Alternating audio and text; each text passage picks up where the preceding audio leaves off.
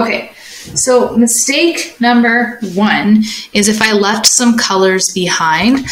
So when I fill it in, it's great, but when it's empty, there's 2 that are left over. I don't want that. I want it to be empty when I give it to someone to work on.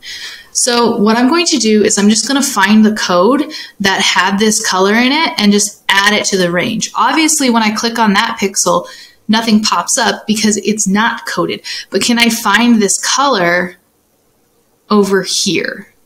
So I'm looking for dark brown or one of the browns. It doesn't matter that much. Actually, it looks more like that one. So again, doesn't matter much, but it looks like it's this color here. So I was able to find the code by clicking on this box. And I'm just going to open the code and add this color in. So hit range, make sure you click Control or Command to hold it down. And I'm just going to add that one in. And now hit done and then make sure you follow the steps. So hit reset. And now it's gone. And when I put in the code, it's part of that code now. Let's do it with this one here. This is the mint green. So then I just need to find a mint green. There it is. Open it up and just add this guy to the code. And that's how you can add in strays or things that you left out. Do you see how now it's filled in? There are a couple pieces that got left out. There are 2 pieces missing. So I'm going to go in and add those to the code. So this piece here, I want it to be brown. So I'm just going to click on what has the code, not what doesn't have the code. This doesn't have anything going for it. I'm not going to code it. I'm going to take my existing code and just add it. So now I'll click on this and I'm just going to add it in.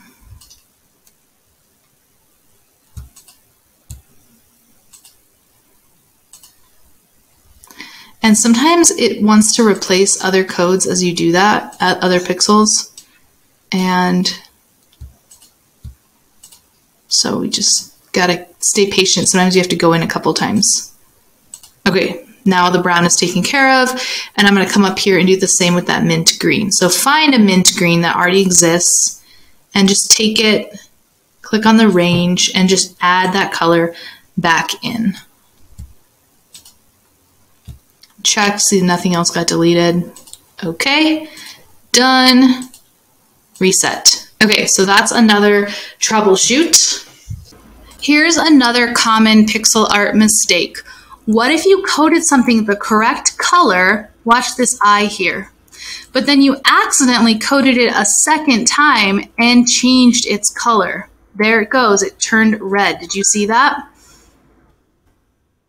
And when I get all the way to the end, my gingerbread person is still beautiful, but it has a red eye instead of a brown eye. I'm going to show you how to fix that.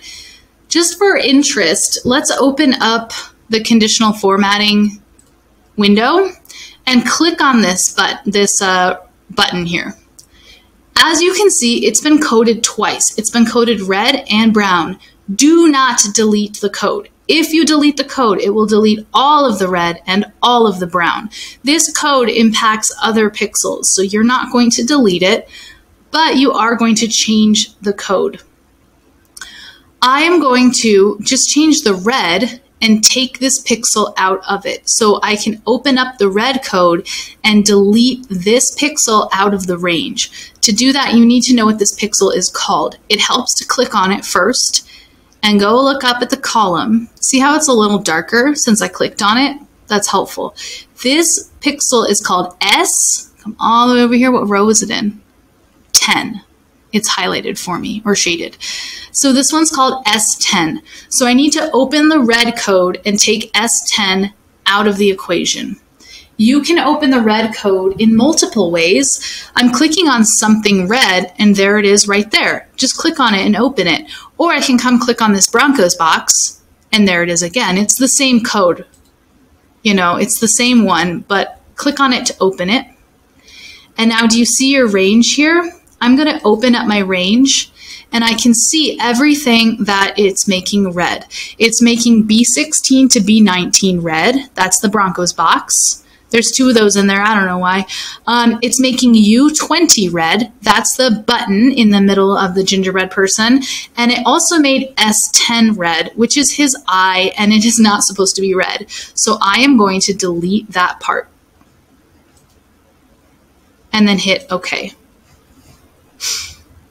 There it is. And now it's brown again.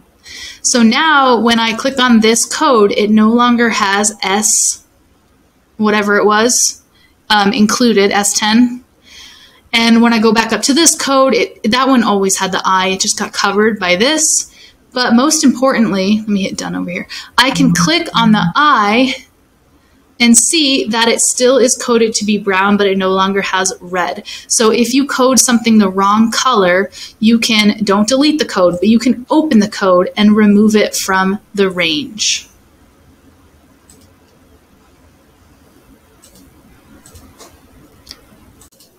Here is a common troubleshooting problem that I see come up. What happens if you coded everything correctly, but you got one of your questions wrong?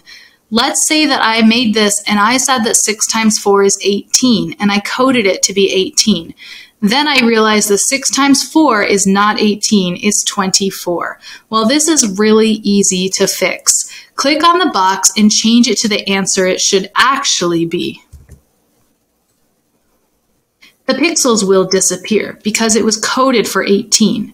Now click on the box again and open up the coding window. Come up to Format and click on Conditional Formatting. Keep the code, open it up by clicking on it. Come down here to the formula. You had written 18 and change it to the answer that you want. So all you have to do is open this up and change the answer. I'm going to show you one more. And the last one is, what do you do if you accidentally left the code out of one of the answer boxes so the answer box isn't changing colors? Say it looks like this. And if you look over in the conditional formatting, there's no code there. That doesn't mean the code disappeared. It just means that this box here, the one with the 15 in it, isn't included in the code. So as I shuffle through here, all the rest of them, the codes pop up. But you can see that the tree is still complete. So the code does exist. You just forgot to code this box, or it got deselected somehow. Things happen all the time. So what I need to do is I need to figure out how to find that code by clicking on the actual tree and finding the pixels that have the code. But I'm not just going to click around. I'm going to delete all the other answers except for the 15, because then the coded 15s will pop up. I'm deleting everything else. Aha, so this box, B20, is for all of these pixels. Click on this, and there's the code. And then all you have to do is go back and add that other box to the range. So make sure you hold down Control and just add this box back in. And now that box is part of the code again. So now that 15 box is included in the code. The code never disappeared. It's just if this box doesn't get coded, it can be kind of hard to find.